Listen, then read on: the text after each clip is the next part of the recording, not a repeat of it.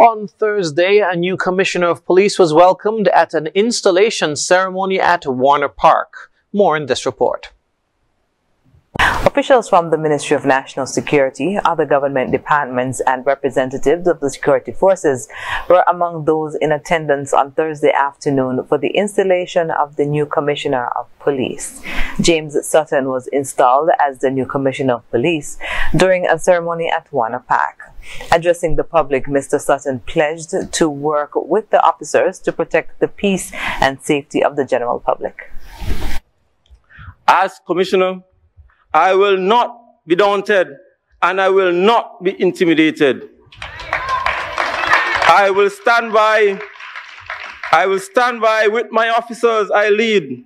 I will seek to develop a sense of calm and peace for the citizens.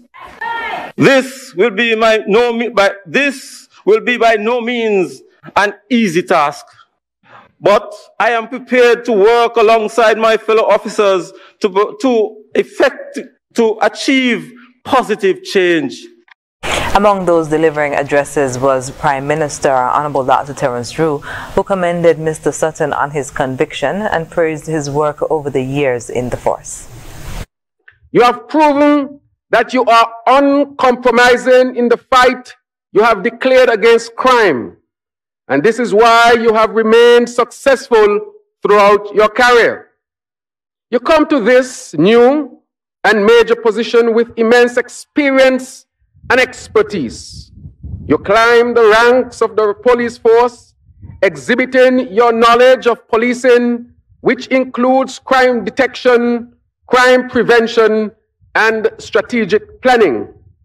You continue to demonstrate the true meaning of public service.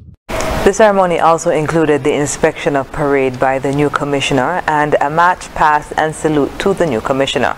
Mr. Sutton succeeds Hilroy Brandy, who has held the position for several years.